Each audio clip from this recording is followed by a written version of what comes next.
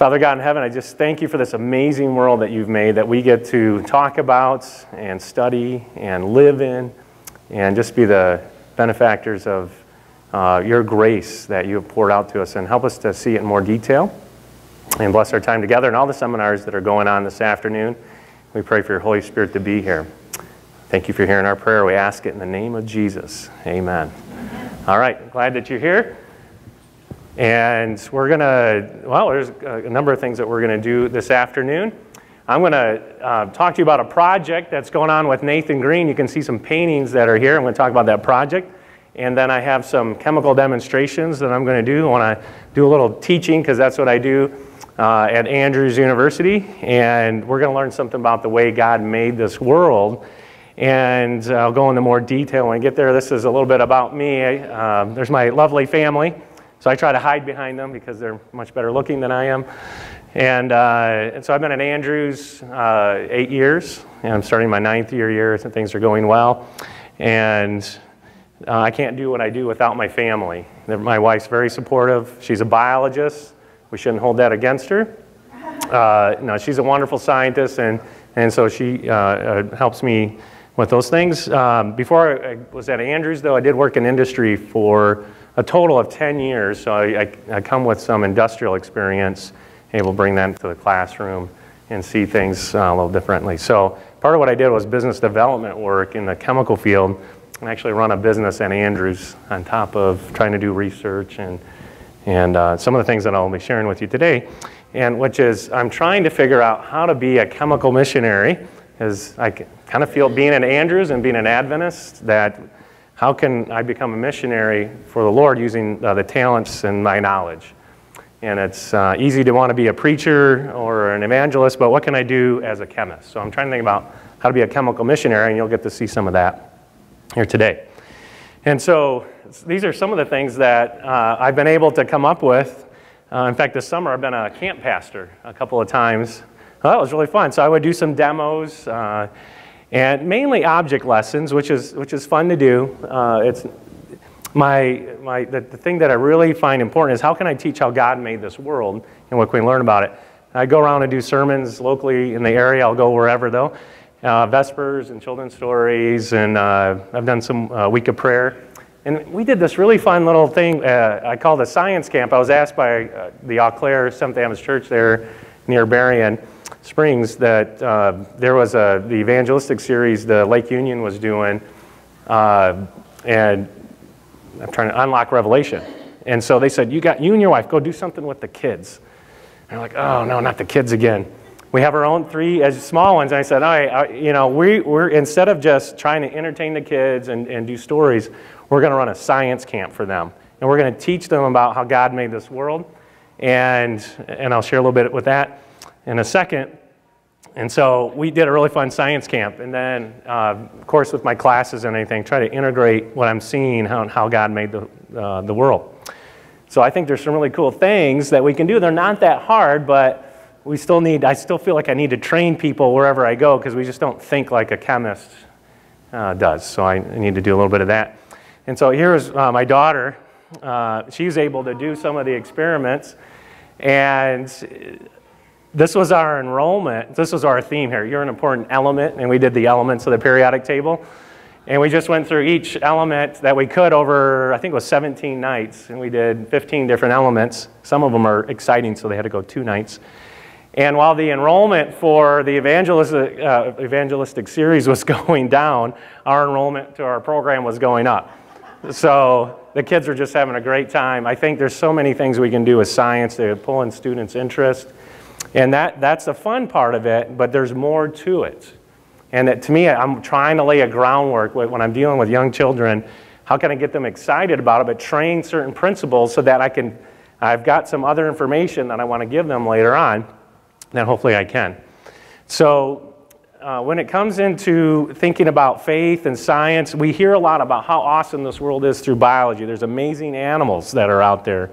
Things about the giraffe and their neck, the bombardier beetle, and there's animals that defy evolution, and those are cool. But I'm not that person to talk about those, although I am getting into that a little bit more because they have some amazing chemistry that goes on in their systems.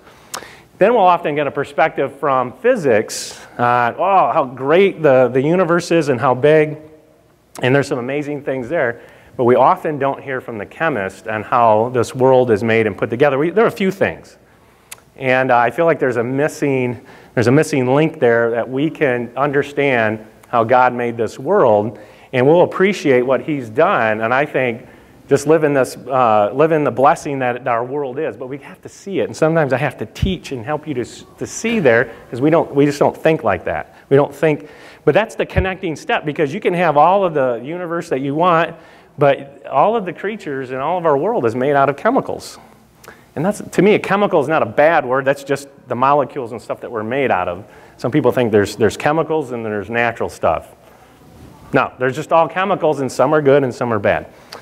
All right, so in my looking of trying to see how God's put this world together, am I seeing a doorway there that leads into life like in a natural way, meaning without God's intervention, or do I see a lot of barriers there? And I can't get into all of it because that would take too long, but at least want to start laying some groundwork for you in the thinking how I'm starting to see it. And I actually see a lot of barriers for life happening spontaneously. And this is in the area of origins and how did life get started, and there's some real chemical barriers there. So we'll get into that. And the scientific community knows that there's huge chemical barriers that exist for life to spontaneously happen. And so they're throwing lots of money at it now, and it's called you can see that there's a Center for Chemical Evolution. There's Origins of Life initiatives. This is at Harvard. Nature's trying to have their own publications associated with origin of life. The National Science Foundation is creating centers in conjunction with NASA to put money towards the chemistry of understanding how life can happen. And if you're getting funding, what do you have to do to keep getting that funding? Does anybody know? You got to hang on to your worldview, but you got to do something with all that money. You got to show progress by publishing. Whether it's right or wrong, you have to publish. And they are going to be, so we should be expecting it's happening, that there'll be a lot of publications that are happening on the origins of life. Whether they're realistic or not, it doesn't matter. They have to publish in order to keep getting this funding. So there's millions of dollars being thrown at this initiative because it is a huge barrier to that world, to an evolutionistic worldview, and the textbooks just gloss over it because there is no good explanation for it. And so I'm going to share a little bit, but not too much in that.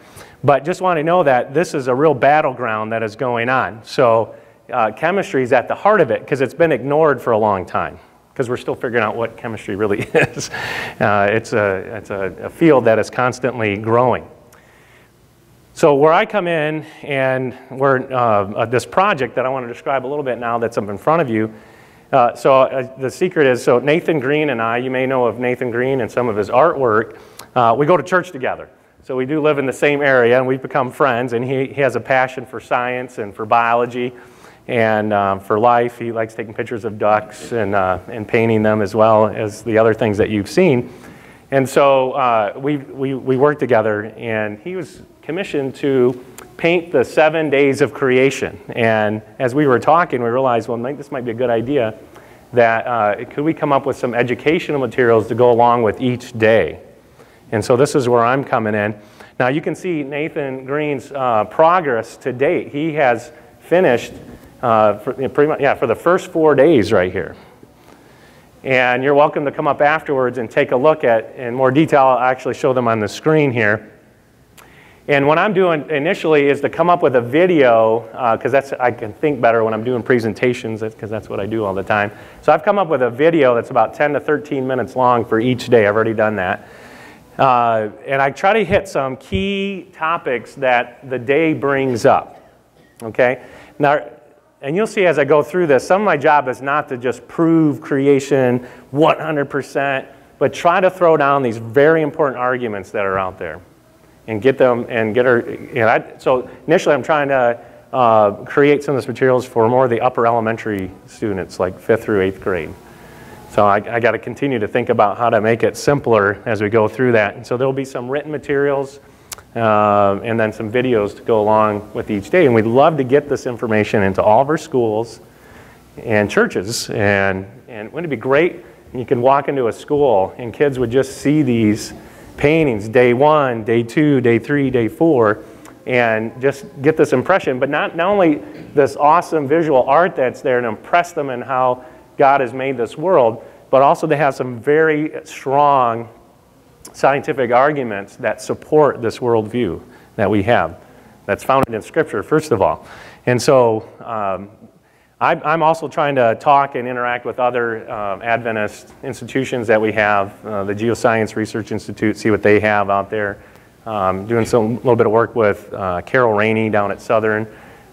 She's putting together some origins information. The Adventist Learning Community is a place where maybe some of this will end up. I know there's origins discussion and materials that are out there. So we're partnering with the Heart Research Center to coordinate this and see what we can do with this project to get it out there. And so I want to just share a little bit of how I see things from a chemistry perspective. You can see some of Nathan's. I'll put some of Nathan's work up here if you can't see all the way. So day 1, and I think what's really cool about day 1 is, besides being an awesome painting of God, Jesus here, there's some mathematical equations. And we talked to physicists, and I put in my 2 cents on some important equations that are there that are foundational to the organization of our world and our universe. And then some important structures in chemistry and biology. And those are sort of in the background. You can see that God's thinking about all of this from the beginning. And day two is probably my favorite, because that's where we're going to spend some time today talking about. You can see just God fashioning the atmosphere. And I want to show you that there's some real design to it and things that are unlikely to happen by chance. Day 3, with the plants and land happening on day 3, this is a good little segue into something that we're also thinking about doing, is that with the artwork, it would be great to maybe have a projection on here where we can overlay through a projection some additional information that's important. For instance, down here, I'll actually try to do it in my slides. There's a magnetic field and electric fields that go around the Earth. And it would be interesting to see how we can overlay that with a video projection. And then some amazing things that happen in the roots of the plants. Here we could put that down there. More things in the sky. And then things associated with the moon. Of course, it just makes you think of the eclipse that's happening. Yeah, is anybody going to go see the total eclipse? Go find the total eclipse area and go watch it? What's that? It's August 21st. So you got a few weeks to plan for it, but there's lots of stuff on the internet. Some people have said you can't just watch the partial eclipse, because that's just not doing it justice. And so you have to go somewhere where the main swath is. So I think 3ABN Studios might be a good place, Southern Illinois. We can all just go there. And so Nathan Green is currently working on day 5, and he's given us permission to show his composition. So he likes to put everything together on Photoshop, and then he paints from that. So this is his day 5 that he's working on right now. And then it's all of the other work that he's got going on. And so he's an amazing guy, and we appreciate what he's training his daughter in, so he can get an assistant there. So this is what he's thinking about for day 5. Amazing. It's pretty incredible already just to think about what he's got in mind for that. So I really appreciate his vision, his artistic mastery there that he has. And so trying to have the materials that I'm coming up with to interact with that. So yeah, those are some of the goals that I've already mentioned, that we're just trying to see if we can generate some good, strong visual and educational materials to get into the schools and churches. And I'd like to try to do the educational materials at different levels, upper elementary, high school level, and then a collegiate level, so we can dig deeper. So there's always a foundation that we can lay, and then have some deeper information that we can get into. So that's where we're at right now. You can see the progress right here, and maybe within a year's time, a lot more of it would be professionally put together and releasing it some way. We got to still think through some of that. So I'd love to talk with any of you if you're interested in that. So that's the first part of my talk that I wanted to just give you an update of this project that's going on. And then this next part, I want to kind of get into why I'm a chemical missionary, what stirs my soul, and some of the things that I do. I go around giving some talks, sermons, and like I said, in summer camps and things like that. And so as I mentioned already, the battleground, man, it is really a battle out there as I see it as from my perspective as a scientist. Man, you cannot, if you do not follow the mainstream scientific view, you're in trouble. And I'm sure I've said enough things and said enough things on that have been recorded that I probably am going to have a hard time publishing anything. That's all right. But I see the real battleground is, you know, how are we here? How is life here on this planet? Are we here by a designer, God's handiwork? Are we here just from a series of chance interactions of molecules colliding together at the right time and temperature and these sort of things? So I'd like to help train you today and to be thinking a little bit more from a chemical perspective, and because you guys already know how to do this, I just have to tell you how to, and remind you some ways to do that.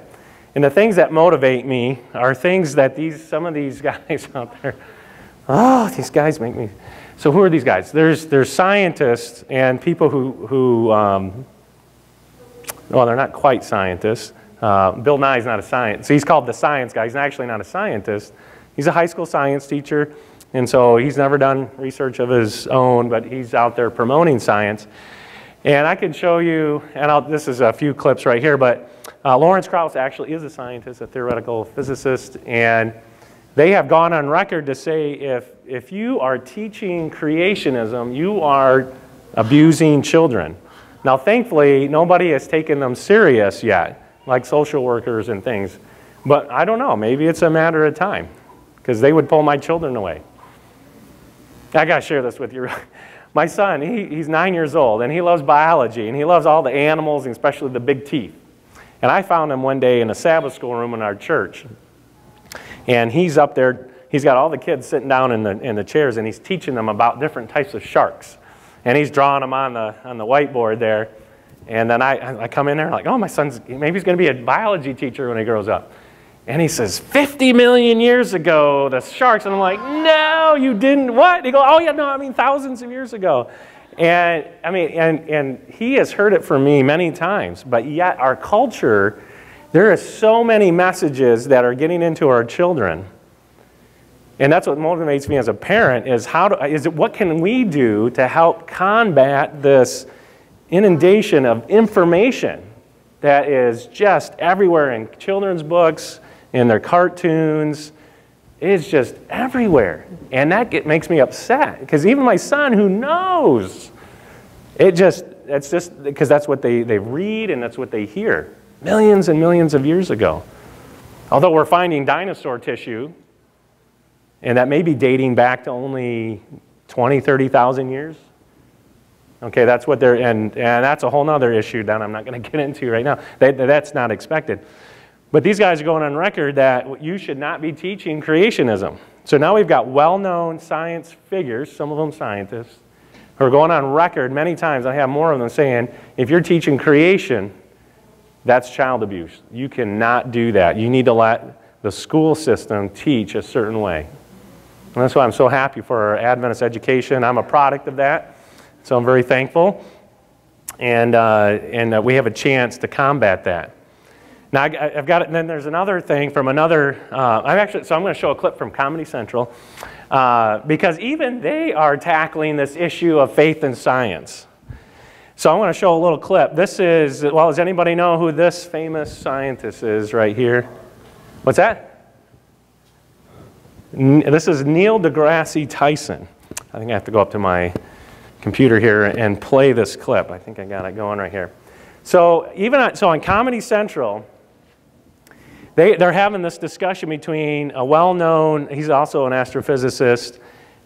This guy right up here is a pastor, and I'm not sure who this guy is. And this is the comedian moderator.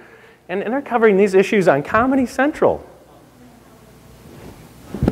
And so this is just amazing to me, but this is what motivates me here. Does science for you reveal More I had to of edit an it a little existence of bit. God or an existence of more awesome science? Well, anytime someone describes their understanding of God, typically it involves some statement of benevolence or some kind of kindness. And I look out to the universe, yes, it is filled with mysteries, but it's also filled with all manner of things that would just as soon have you dead. like asteroid strikes and hurricanes and tornadoes and tsunamis and volcanoes and disease, pestilence. There are things that exist in the natural world that do not have your health or longevity as a priority. And so I cannot look at the universe and say that, yes, there's a God and this God cares about my life. At all. The evidence does not support this. But Now listen to the clapping. But in all fairness, Why are people cheering death? you just described the Old Testament. No, it's precisely. Okay, Pastor, help me out. Is science a threat to religion, or can they coexist peacefully? No, I think that God created science. So for me, I don't think that exploring any of this stuff is bad. I think it's going to lead you to exactly what you said, a knowledge that something had to begin this, and there's something more. So I love it. I think that science is awesome. I don't think they war at all. I do feel that the more we learn, though, the more. Yeah, he doesn't have much good to say. All right. So you can, I mean, the clapping for Neil deGrasse Tyson. Oh, I can't believe in a God. He is so, this God, if there is, he's so mean and arbitrary and just out there genocidal. And people have just gone on with all these very negative descriptions. And I think that is such a wrong view. And that's what I want to show you today. This guy is not looking at the world. He's ignoring the things that are right in his face. And I want to show you why he is so wrong. And how could he miss the things that are right in front of your face? And this whole battle between, creation or, God and chance and evolution, I think both sides, we all feel like we're out fighting against Goliath. We all want to find that one little stone. I heard Dr. Hayes say something, and that's going to strike down and slay the giant of evolution. And, we got our evolutionists over there going, oh man, I got this one little argument that is going to slay that giant of Christianity, of creation, and we are just going to, and so both sides actually feel like we're David, I think. But the Israelites and the Philistines, that was not their only battle. No, they had battled before and they battled after. And so we got to be careful. When we have, I've got this one argument that I heard at ASI from Dr. Hayes that proves it all. That's not what I'm trying to do here. There is a groundwork that needs to be laid in the way that we think. There is not one argument. Maybe there is one argument for you. I've heard from a number of pastors and doctors and this thing proves it for me. Okay, well, that's great. But that's not how scientists think. We're looking at where does the weight of the arguments, where did they land? And it is not a fair ground anymore. We think, and often in our schools, we're saying, well, let's carefully look at both of these sides here. Evolution says this, and creation says this, and this seems wrong and right here, and this seems wrong and right here, and where is the balance?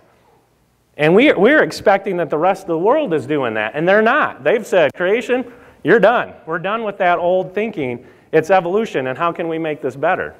So there is no more balanced thinking anymore. It's done. If you even think that there's an argument to be made for creationism, you're wrong. And so evolution is science. It's almost fact, and if you have anything to say against it, you will lose your job. You will not get published. If you try to help someone else publish, you can lose your job. And if you just even smell of anything that seems like God or creation, your job is in jeopardy. So this is why our schools are so important. And our universities, elementary schools, and so on and so forth, and our churches, where we can continue to equip our young people with good, solid thinking. We got a question already. So I love being interactive, but I don't know if I have a microphone ready to go for you. I'll try to repeat your question because it's being recorded. Okay, come. Yep.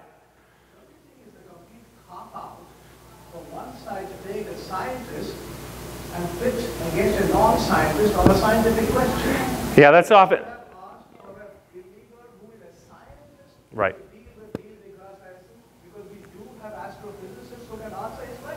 So I have a comment from the audience here that says, is it a cop-out? Or it's unfair to bring in a well-known and well-tested scientist into a program and then to bring in a pastor. Yeah, that's not fair, right? And that's totally going to make Christianity, even though you got the coolest looking pastor you could, out there. But, yeah, that's not fair. It's not. And that's the thing. It's all subtle. Some of it's subtle, I should say. A lot of it's overt in that what is happening to just make creation. And that's why we need science. This is what compels me. We need to train our young people. This is why I appreciate being at Andrews, to give them solid thinking, and you're going to go through some of that here in just a minute, of how we can approach and counteract these arguments. And I think a lot of it's in chemistry. I'm a little biased in biochemistry. Because there's a lot of arguments going on in biology and a lot of them in physics, but it has to cross over through chemistry because you can't have life without chemicals coming together. All right, so let me get in a little bit of thinking in terms of a chemist. So this is the argument evolutionists have that we came out of the oceans as a single-celled creature. Well, it started in the oceans and we came out walking out as some fish or whatever. But what do you see here in the water of this awesomely done PowerPoint here? This is me, my own PowerPoint imagery here. What kind of objects do you see there? What are they? Parts of a car, yeah.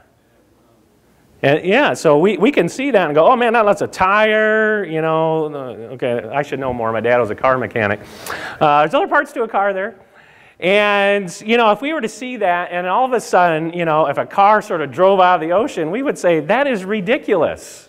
There's no way. I know how a car works and how the engine and the wheels and the crankshaft and the pistons and the doors and the wheel, I know how all of that stuff together. And you can't shake a bag of these things and they won't come together because we understand the design that goes into an automobile or a lot of the electronic and engineering things that we have. And so this is ridiculous to us.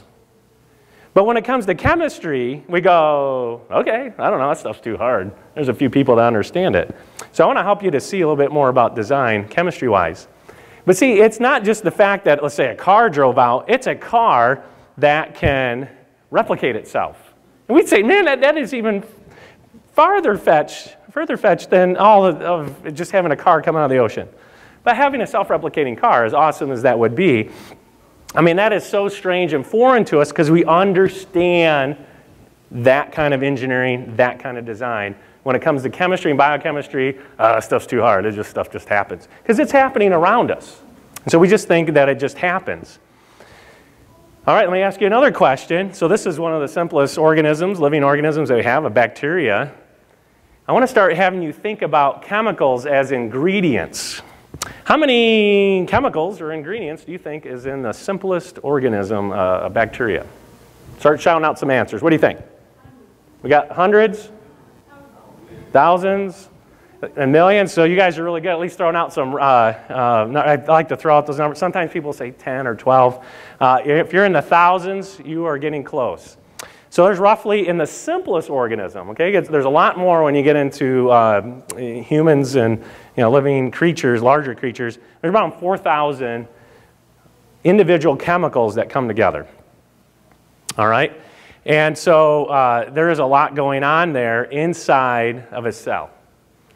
Now what's challenging about all of these things have to come together at the same time. And I think, I can check my slides here real quick. So when we think of chemicals as ingredients, we can start to think about that in a little better detail. So just a little background, I mean the early cell, so when Darwin published his book in 1859, they just thought the cell was a little soap bubble with a few chemicals in it. And that is not what we now know about the cell. And so in fact, we could say chemistry hadn't really established itself as a legitimate science at that point. It was still kind of alchemy in the late, or in the 1800s and before. And so the periodic table, which we all associate with chemistry, was published in 1869. That was 10 years after. And then it really wasn't used until a good 5-10 years later. And people were, oh, there's patterns there. And so we have chemistry coming along coming along afterwards. And so now with chemistry and biochemistry, when we look at a cell, oh, that looks like a factory in there. And so it's really easy to establish that, oh yeah, if it's just a cell with a few ingredients, that could pop out of the ocean. That's not too hard. And I could see where that thinking could take off. But now when we look inside the cell, it is so complicated. And it's not because it's complicated that God had to do it. And that's why you have to study it further to see how these things work, okay? And that's a lot of good biochemistry we're going to get into. But let's think about ingredients, though, when it comes to cooking, because that is chemistry that most of you guys probably do. And that's why it's great to get students and young people involved in cooking, because then we can teach them something about chemistry. All right, so let's talk about making cookies. How many ingredients does a chocolate chip cookie have? What do you think? Shout out some ingredients. Eggs, or egg substitute. Well, flaxseed's good. What else? Flour, salt, sugar, chocolate chips, of course. Yeah, you need some kind of oil or shortening. Nuts, if you want. Baking powder, baking soda. So there's about 8, maybe 9, depending on how you make it. How come I don't have cookies jumping out of my house that often? Because you need a designer to come in, someone, we call them bakers or chefs or your spouse or your kids. Someone needs to go with intelligence and bring those ingredients together. And we often say, all right, I got the ingredients, that's enough. No, no, no, no, no, no. Chemistry, we need to know more. So when you're making a cookie, it isn't just that you have the ingredients, right? Because I have all the ingredients, but I don't have cookies popping out of my kitchen. So we have to do more to it. And and everything that's in life, that's chemistry that we see, all has to be thought of in the same way. Oh, we found how to make, there's researchers that made some of the early amino acids made it in a flask with some lightning. It's the Miller-Urey experiment. Oh, we got amino acids. We've got all the ingredients for life. They did not, but they had some of them. And everyone's going, yeah, that's awesome. We made the early ingredients in life in a beaker. Yeah, but they're going to forget all this other stuff that needs to take place. What is the other things? Well, we need the right ingredients. This is true. You don't want wrong ingredients in there. Although that's kind of fun. You should do that. You should put some other things into cookies. Put ketchup in there, mustard. Those actually don't mess it up too much. Okay? But it's not only just the right ingredients. Try messing around with the amounts. It's so hard to, but I like doing that. All right, let's just dump in a bunch of salt and see what happens. Or let's leave out an ingredient, see what happens. And we start to realize, oh man, yeah, we kind of need to bring, you can play around with the ingredients a little bit, but you can't mess around with it too much. It has been, perfected over the years. Chemicals have a shelf life to them. Those year-old eggs in the refrigerator probably are not the best thing to be using in your cookies, right? So chemicals not all of them last forever. So there's a shelf life to them. You need to do them in the right order. I mean, me being the chemist and the guy, I'll just throw all the cookie ingredients together. The wet and dry didn't matter, just threw them all together. And I actually failed at making cookies that way because I would have a bite of sugar and I go, man, that's great, and then a bite of baking soda, ugh. And so you have to mix them correctly. And this is the same thing we find in chemistry, is that you have to mix them. They can't just sit there. They have to be mixed somehow. They have to have heat at the right. Oh, okay, well, we'll hear, oh, we got the sun, and that's enough to provide all the energy to create life. Yeah, but I have the oven, and I can turn it on in my kitchen, and I still won't have cookies popping out. Why? Because they have to go in at a certain time, in a certain temperature, and they have to come out. You can't make cookies at a lower temperature and let it sit longer. That still doesn't work out. So this is how we think from a chemistry perspective is, heat and time, the ingredients, and we have to bring all of these together. You guys know this because you bake things, you make things. And chemistry is no different. We have to think of all these. Yeah, we'll give a free pass to a lot of scientists. Well, we figured out, that a comet is carrying, a little bit of carbon compounds, and that's how life got started. No way. I mean, how did they all come together? You got to give us more details and more information. But we said, oh, that's enough. Life got started because it came from a comet or something. And that's not fair. So I encourage you to go play around, have your kids mess up the cookies. And it's really hard. You don't want to, but it turns out it's pretty easy to mess them up and kind of fun. And so to me, that's chemical design. And so I want to boil it down even further into a simple concept that I'm working on. And when it comes to making things, can we see evidence of design when we think about what happens if I put in too much or if I put in too little? Because a designer knows how to go in and put in the right amount. And we'll often see that there's barriers for chance. Chance can't get to these things that we're trying to make, but a designer can, because they know what it's trying to be made. So we often say moderation is good, and I want to be stronger than that, because we know from science and from medicine and things, you know, we say, oh, vitamin C is good for you, so if it's good, then take tons of it.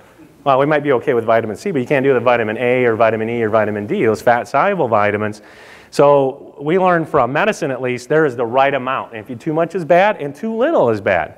And that's the same thing I see with chemical design. I want to show you that here with our air.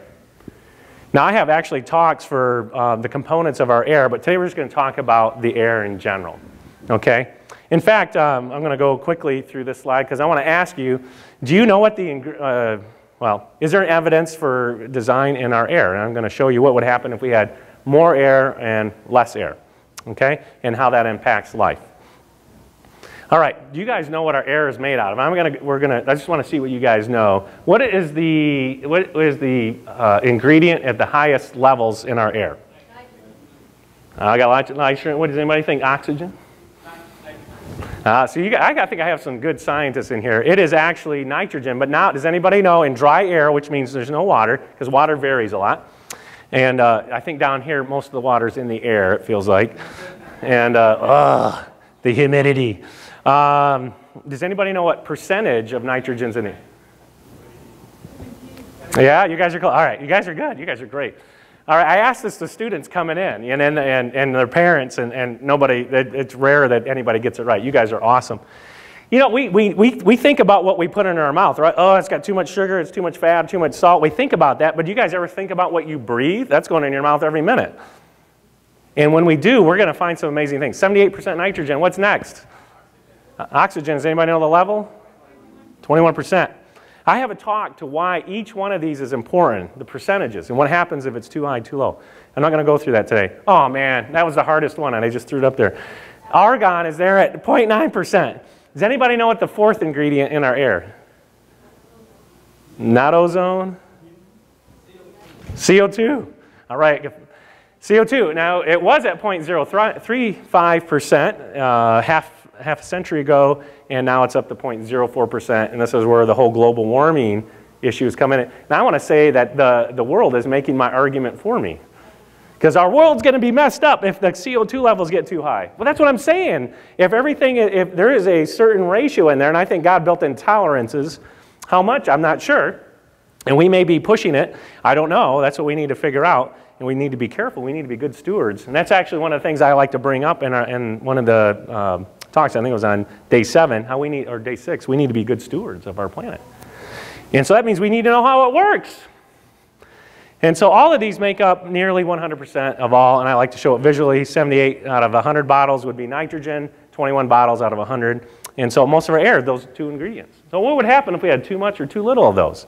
So I'm not going to talk about that, but just to know that there's a lot more, and I've dug deep into all of those, and it's fun and interesting to me, and hopefully to some others.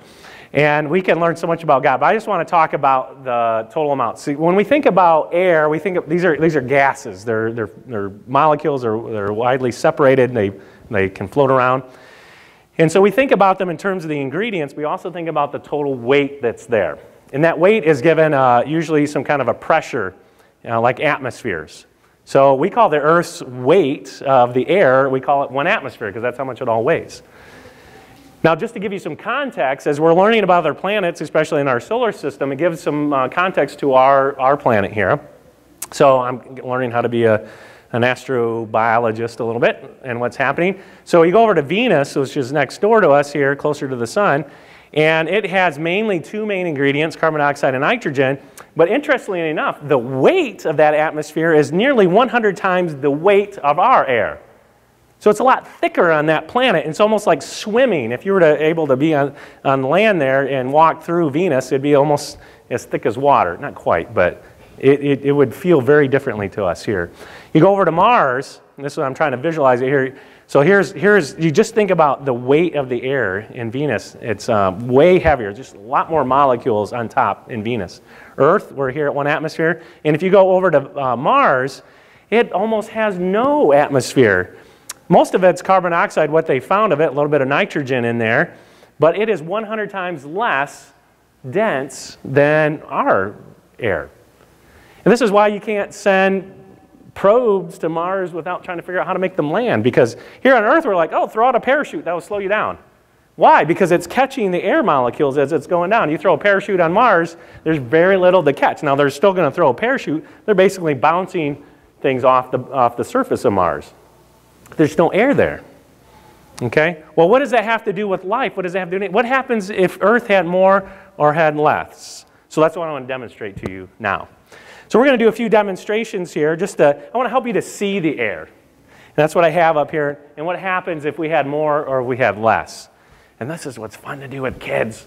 And so I'm going to do this one here first. So, it's a little wet in there. This is a multi-purpose one. Now, you don't need this little arm in here. I'm going to use this for two things. That's why it has an arm. You'll see here. And so this is just a little tissue paper I've wrapped with a little bit of tape so it stays together. And does anybody know what's inside of this right now? Yeah, there's air in there, right? So, so just to prove, so this can go in. I'd like someone to try to blow it in, though. You were here first, so I'm going to give you the opportunity. Just go ahead and blow that in there. All right. Now, this is not that hard. Now, I'll do it here for everybody and for the video. All right. So I'm just going to blow that in there. Why is that not going in? I mean, look, it just falls right in there. How come we can't blow it in? Does anybody know why? You increase the pressure inside the flask. Not quite, but it does have to do with pressure. So anytime you blow, you're lowering the air pressure. Moving air lowers it. So it's called the Bernoulli effect. That's how airplanes fly. You can somehow get air to move. So when I do that, I lower the pressure on the outside, and then you have the regular pressure here, and it just pushes it out. So it's kind of like making it by lowering it on the outside. So that one's fun to do. And this kind of flask seems to help. It's called an Erlenmeyer flask. This is a sidearm. All right, so that one's a lot of fun. And then now I take this old, has anybody seen this? What is this? See, this is fun because you're like, oh, a tornado. Kids love this. They can just sit there and go, oh, look at the tornado. It's so awesome. Well, this is great. You know, we see the water. I just have water in there with some food coloring. And purple's becoming a favorite of mine for a variety of reasons. But so I mixed some red and blue together and made it purple. But what else is in there besides the water and the food coloring? Yeah, there's definitely air. And if I go a little bit slower. Now, you saw the water go through. How come it's not going through very fast now? What's holding it up? The air pressure. And you can see the air is trying to get up. You see, so a tornado, especially in this case, and plumbers all know about this, that vortex is not just letting the water down fast, but it's allowing the air to come up through the middle. Because it has to have a way for the air to get through. The air is there. We can't see it, but we need to be trained to see it and to appreciate it. So it goes down because the air has a good way to come back up. All right. Now, there's a lot of air out there. There's so much. So this one's a fun one, too. If you guys can't afford a squirt bottle for these nice warm summers, you can do something like this. So someone put a nail inside my 2-liter here. But if I remove this, the water's not coming out. Why? Well, it does come out, by the way. It'll evaporate, maybe. There's a lot of humidity here. What's holding it back? Yeah, the air is holding it back. I've created a little vacuum in here by letting some of it out, some of the water out. It creates a lower pressure. And the weight of the water and the low pressure in here equalizes the air pressure on the outside. The air, our air is amazing. And so it can hold it up. Let's put my nail back in there. A little bit leaks out as I shake it. That's all right. Now, another way to show the air pressure and the strength of it, what it can do is I have another device up here, this little metal thing. Does anybody know? I don't know if you can, I'll try to hold it up. Does anybody know what this is? It's actually not an air compressor. It's close. It works the other way. It's a vacuum pump. Now, mechanics use this one to help dry out, and you'll see why, water from air conditioning lines. And so it's nice and portable, and get on Amazon for maybe around $100. So if there's science teachers out there, it's a good one to get. All right, so what I'm going to do, so it removes the air. That's all you need to know. I'll turn it on. Now I'm going to remove the air out of here, and let's see what happens.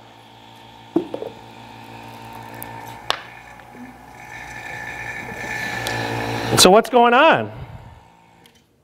Why did that crush like that? Yeah, the air outside. There's so much air that's around us. It is crushing that. This is how I crush my cans. Let's see if I can do it. I got to get the opening covered. All right, so that's a lot of fun. $100 for that. Now, it's a little heavy. I was doing a lot of these at summer camp, so I had them with me, and we just kept them coming. All right, let me show you a couple videos of the power of the air pressure that some other people have done. Now, what's going to be shown here is there's a way without using a pump like that to get rid of or at least lower the air pressure inside of a container. You put a little bit of water in it, you boil the water, and then quickly cap the container. As it cools down, it will lower the pressure inside.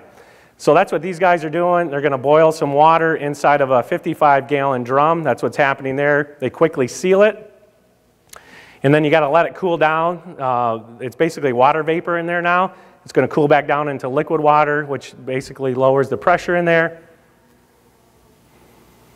And bam, the air pressure crushes that 55-gallon metal drum with no problems whatsoever. And some Japanese scientists and actually Mythbusters have done this next experiment that you're going to see in this video, where they take a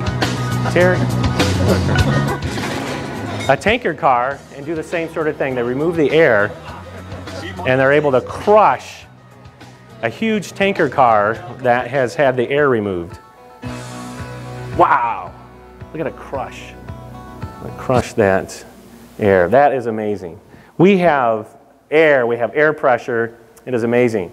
So what is it all for? Why do we have so much air? And why isn't it more and why isn't it less? Let's think about it. So this next experiment we can all do together. Put your hands together and rub them really hard. What do you feel?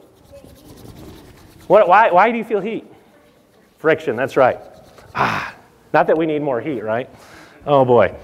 So anytime, and the way we got to think about it is anytime molecules, it doesn't matter if they're liquids or they're solids or they're gases, when they're rubbing up against each other, they create friction, they create heat. Well, what is that good for? Well, for our atmosphere, it has a lot to do with this picture up here. Does anybody have an idea what this picture is trying to show? It's not the sun, actually. This is something flying through the air. I'll show a few more pictures. Yeah, these are meteors. I don't want to talk about one in particular, but there's meteors that are coming through our atmosphere all the time. What's happening? Well, as they rub, as these rocks are flying through our atmosphere, they are rubbing against the air molecules that are there, creating friction, which burns them up. In 2013, there was a very large meteor that came into our planet, and it burned up mainly, and this is the size of it when it landed. Actually, I think I can just go right into our video here. And so there's some nice, I gotta click it again. Yep. So this is some footage from a Russian camera here with this asteroid going by.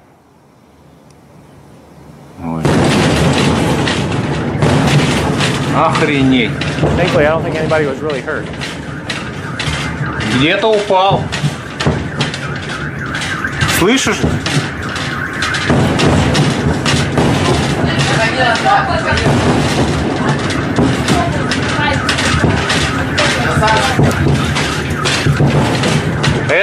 Это знаешь, что было? Это он сверхзвуковой. Это похоже астероид.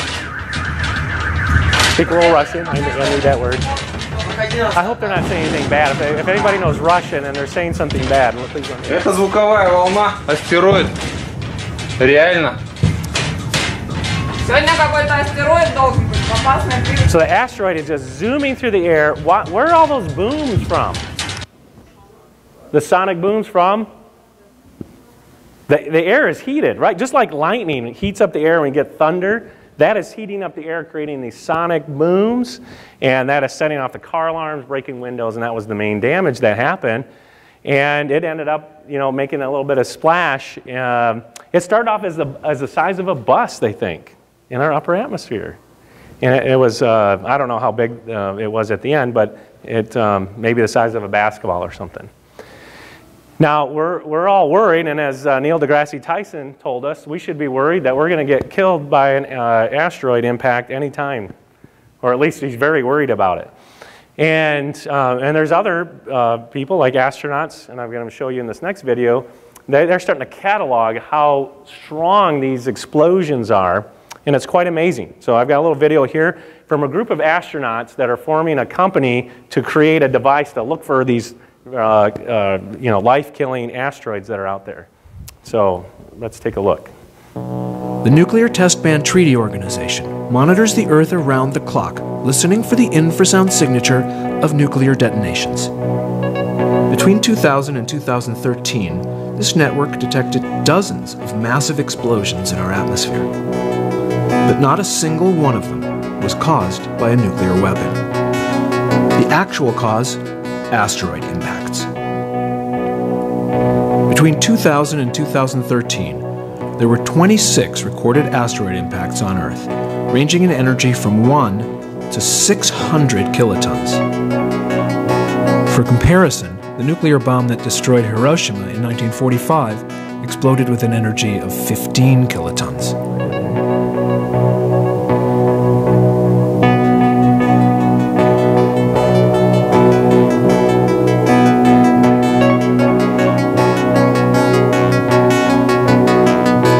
While most of the asteroids shown here exploded at too high an altitude to cause damage on the ground, they do remind us that asteroid impacts are not rare. An asteroid large enough to destroy an entire city hits the Earth on average once a century. Because we don't know when or where the next major impact will be, our current strategy for dealing with asteroid impacts is blind luck. But we can change that. An early warning infrared space telescope for tracking asteroids would give us many years to deflect an asteroid when it's still millions of miles away. The next great space mission is protecting the planet. Join us. All right, how many people knew that there was 26 nuclear-sized explosions happening in our upper atmosphere? You didn't know that? I didn't know that until I watched it. Oh, wow, that's awesome. Well, how come we didn't know about it? Where were they happening? In the upper atmosphere, right? They're burning up and they're being disintegrated. Our next great mission is to protect the Earth. Well, wait a second. Nuclear-sized explosions are happening twice a year, and they're not landing on us. We don't have to go around going, well, you know, we might lose Houston this year. It looks like there's an asteroid heading to it, so there goes Houston in a nuclear-sized explosion. Nobody's worried about that. And they burn up. Why do they burn up? Because we have an atmosphere that's protecting us. And so I think it's very disingenuous of Neil deGrasse Tyson to be so afraid of asteroids when they're happening all the time, and they're not hitting us. Our air is a great shield already. And to say that there isn't something protecting us is, you know, it's like the little kid who has everything and is complaining about one little thing that they're missing in their toy box. But they have everything else. We are being protected. What if we had more air? Man, okay, so now we go into design. What if we had more air? It actually would be better, right? Because it would create more friction and things would burn up and we would even have to worry less about meters. Oh man, more. God, why didn't you put more air into our planet? You could protect us more. Well, that's because he's thinking about some other things, and I'm going to show you that next. And now if there was less, we're like, thank you, Lord, for not putting less air, because that means we would have more of these strikes landing and hitting the surface of the planet and wiping out life. But that doesn't happen that often. Okay, sure, some of them do hit, and we do have to worry about some of them, but it's very rare, and mainly they're just make some cool videos on Facebook. Oh, meters went by, and we caught them on some cameras. But we're really not that worried for our lives. So less air, in this case, would be bad. More air, we think, Lord, why didn't you put more air? We could be better protected. I'd have more oxygen to breathe, and life would be so great. Well, because God has to think of some other things when he's making a planet. Let me show you. All right, so what else does air do for life? And that's our last topic here for this. What one substance do scientists look for when they're going to go look for life on another planet? And they're sending out our spectrometers and we're looking at these other planets. What one chemical substance do you think they're looking for? What's that? Carbon? No, not carbon. Oh, I did hear it. Let's see if it revealed. Oh, chocolate. No, they're not looking for chocolate. Though they probably should, then we know advanced life does exist if there was chocolate. No, they're looking for water. When there is water, there is life. But we know there's a lot more. Okay, but they're looking for what? I would argue they should look for something else, but that's another topic for another time. So water is what they're looking for. Our planet's full of water, at least on the surface, maybe in the interior. And liquid water, and that's the key here, liquid water, not steam and not ice, liquid water is what's needed for life. That's all the chemical reactions that takes place in living organisms. We need liquid water. So it is the single most important ingredient for life. So now we got to start thinking, how are the air and water connected? Let me show you. So this is a little video I just did in the lab real quickly. It's not too hard. You guys have done this in your kitchens and perhaps in laboratories. What am I doing with this water right here? Yeah, I'm boiling it. That is water right there that is heated and it's turning into a gas and it's leaving the flask. That's boiling water right there. Now the boiling point of water is connected to air pressure, and many of you know this already, but we just have to think through it and appreciate what's there. So at sea level, when you got a full atmosphere sitting on top, water boils at 100 degrees Celsius. And if you go to Denver, which I think right in the city center is 5,280 feet, 1 mile up, mile high, water will boil at 94 degrees Celsius. The boiling point of water changes as you go up in elevation, and so I calculated some of the numbers going up here. So at the top of Mount Everest, when you're really high up and there's very little air up there to breathe, there's very little atmosphere, water boils at 70 degrees. So the amount of air that is on top of water affects its boiling point. In fact, I'd like to show that here. What would happen to water if we were to actually take away a lot of the atmosphere? So I have some water here, and I have strategically left enough of it. And so just to prove that it's water and not playing with you, I'm going to drink it, because I'm actually a little thirsty. All right, now I'm going to put water in my flask here. So it's not anything special, although I think water is extremely special. And I'm going to put some water in here. And I'm going to remove the air out of this. And we're going to see what happens and see for ourselves the effect that air has on the boiling point of water. Now I've got to put a lid on it, and I've got to take this out, and we're going to turn it on, and we are going to remove the air out of here. What is happening to that water? If you may need to stand up. It is boiling. Now please, this is a time for audience interaction. If you've never experienced that, you come up and touch boiling water. Because you don't get to do that very often. Come feel for yourself. What is happening? You see, at room temperature, when you remove all of the air, the water boils. Because there's enough energy in the air right now to boil it. You got to feel it. You got to experience. So this is why there's different cooking directions in Denver and other places that are at higher altitudes, because the water is cooler than what it is when it's boiling at when it's boiling down at a low elevation. That is cool. You got it. I mean, it's cool in the sense that it's awesome to look at, but it's also cold to your touch. It's actually getting cooler as it evaporates the water. Now remember what was happening when I took the air out of all of these other things. There's a lot of pressure on this vessel right now, and so the round design, and it has really thick walls, is keeping it from imploding. I was practicing before I had a really large one of these, but it had thin walls, and I thought, well, it probably would stand up, and I removed the air from it, and it imploded, which is kind of cool, but kind of dangerous. So we got to be careful. I've tested this one out many times, and so it's holding up. So the air pressure then is directly related to the boiling point of water. And I can let the air back in, and it becomes liquid water again. There's a lot of amazing things that we can learn from that. So the amount of air that we have controls the boiling point of water. These are simple things that Neil deGrasse Tyson, I'm sure, knows, but he has forgotten. And he's misleading the public in a lot of these things. So how are air and water linked together? It's the wind's weight, the air pressure, that controls the boiling point of water.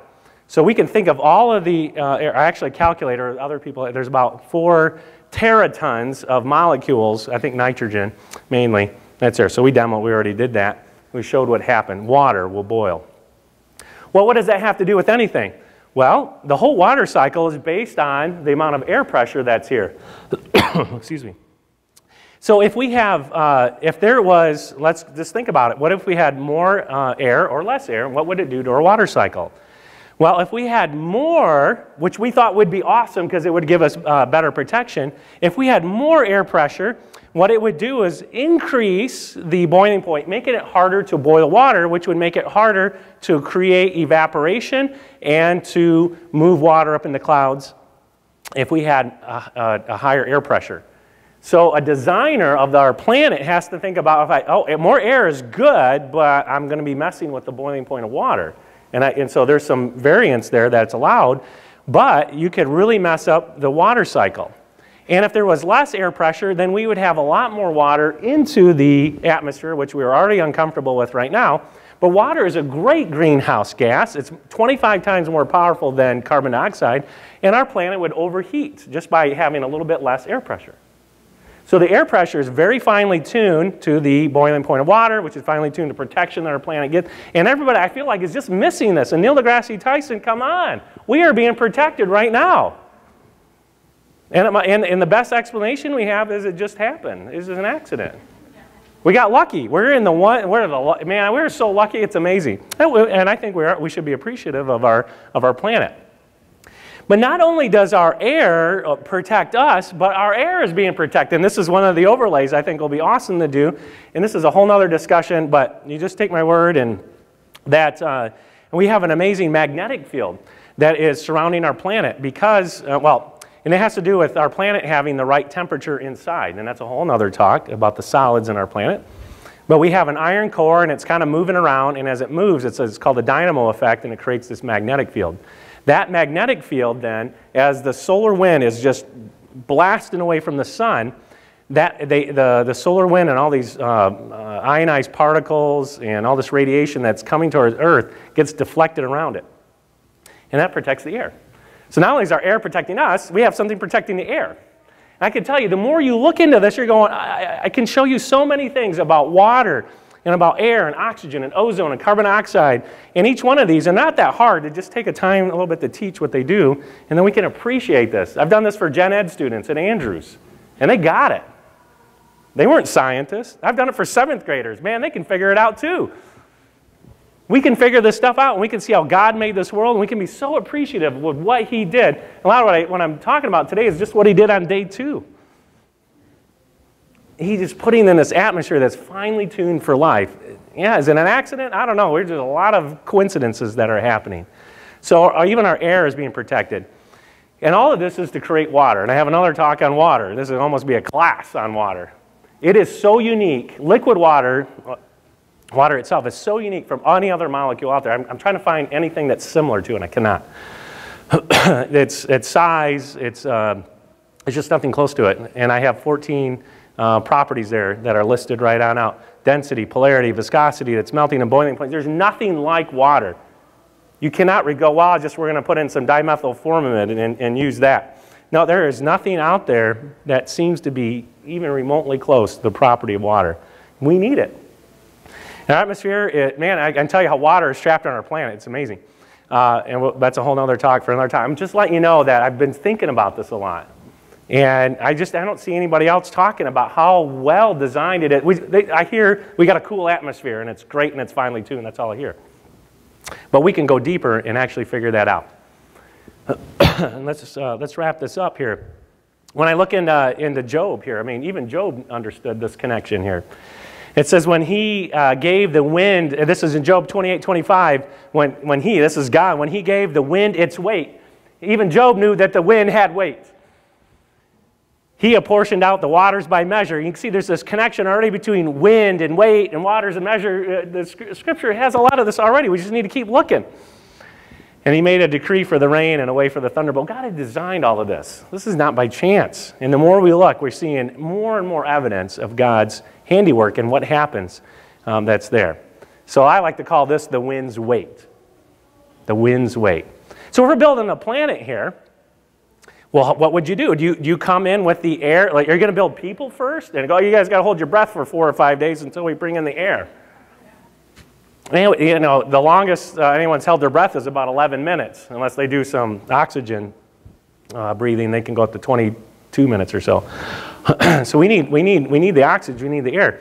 So when would the plants come in? Well, maybe we can bring them in later on. You know, but so there is the design to this, what we see in the creation story, that you want to bring in the air that the animals and the creatures and the plants need, and you want to build in your protection system first.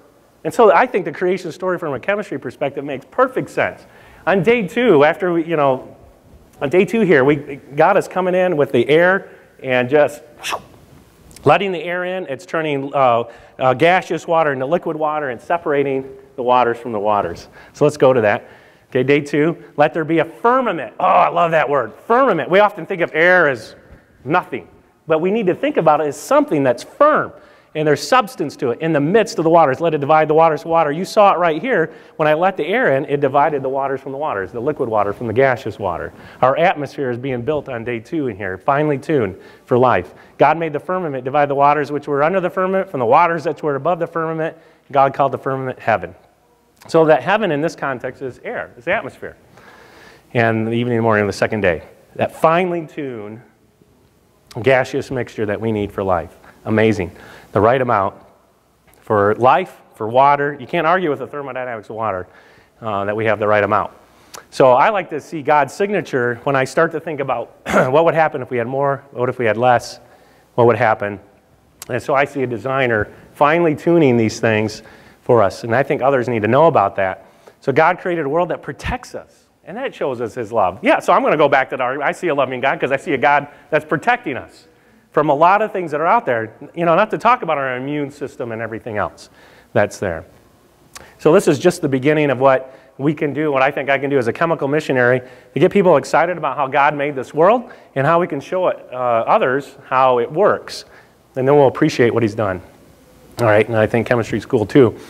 All right, so why is this important? Well, we know there's a lot of people, and maybe you have friends, and maybe it's a little bit of you, that we see that science is eroding at people's faith in a creator. And I think it should not, and it does not have to. I think we've been overlooking a lot of the obvious things that are there, at least from a chemistry perspective. And we need to have a renewed look. We need more scientists, and I'm trying to raise up some more scientists that are going to look at the world around us. I need a little bit of water here, and I'll get some in a second. They're going to see this world, and we're going to see that is finely tuned for life. And the more we study it, the more we're going to learn about God, just like Jeremiah said in Jeremiah 29:13. Let's go ahead and seek. Oh, thank you, you're so kind. When you shall seek me and find me when you search for me with all your heart. We need scientists that are doing that. Oh, yeah, it's good. See, I just needed water. Oh, man, the water's so good. Man, yeah, we got to look at water and our world and our air, all totally different. And we shouldn't be afraid that when we go and look for God through science that we won't find him. We will find him, and we're going to find him, and he's going to be sitting there going, see, I was there all along. You just need to look for me. A couple last pictures I want to show you. Did this happen by chance or by design? What do you think? Has anybody seen this before? What do you think? How many people think that just happened by chance? How many people think that happened by design? Does anybody know what this is? This is a little display that's outside of Las Vegas. We saw it as we were driving out west last summer, and I saw it way off the side of the road. This is actually a person standing right here. These are like 30 to 40 feet tall. And so these limestone rocks have been stacked on there by an artist. It's called the 7 Magic Mountains, and apparently it's only going to be out for maybe another year or two, and I guess they'll take it down. Yeah, that's not natural. I mean, natural is behind right there. How about something else? Did that happen by chance, the winds and the rain and the erosion? No way. When we start, and we could diagnose a lot of these things right here and go, all right, when I see certain ways, I can see that someone had to come in and design and put that. And there's a guy that likes to stack rocks up and just find them on the beach and see how high you can stack them in different configurations and take beautiful pictures. This is done by an artist. It's awesome. The natural forces that are in our world cannot do this. We need a designer that comes in and to do these things. So, in summary, you know, maybe I'm just an optimist and I'm looking at the world in a unique way here. As the chemistry cat is saying, you know, it says, the optimist sees the glass half full, and the pessimist sees the glass half empty, and the chemist sees the glass full of air and full of water. So this is, if you want to get a hold of me, there's my contact at Andrews and Nathan Green's website. And I just want to, you know, just end by saying, you know, I just trying to figure out what it is to be a chemical missionary, make it exciting to students and whoever is willing to hear. Man, I am finding and seeing God in a whole new way. And every time I take a breath, I'm thinking, thank you, Lord. That is awesome. Now, it is so mundane to us because we haven't learned to look at it in the right way. So thank you for coming. And if anybody has questions, I'm happy to answer them, or as best I can. Yep. You're very kind.